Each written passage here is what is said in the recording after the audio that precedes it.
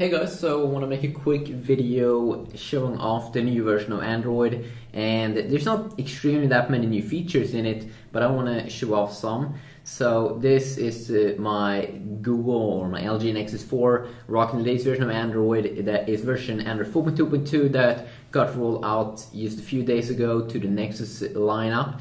So let's begin with one of the new features, and that feature is when we are in downloading an app. Let's search for Angry Birds and let's download that app.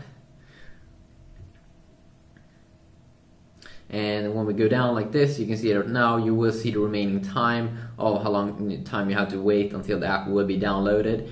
And then I'm not sure if the progress bar was there earlier, but that's at least one new feature.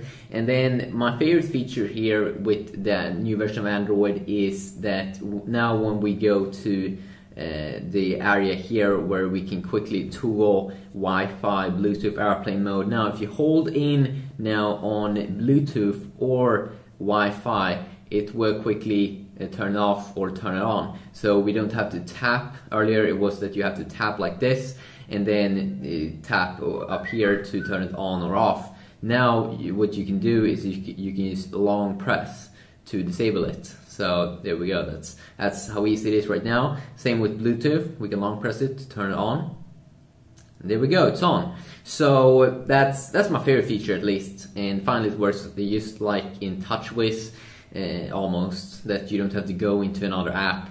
It's a little bit easier, and I kind of like that actually. Now the third thing here is that now if you have this orb, if you didn't know, you can wireless charge the Nexus 4, and it costs like $60 the accessory. But now with this new version of Android, it will make a little bit of a sound when wireless charging will begin if the battery is under 95%.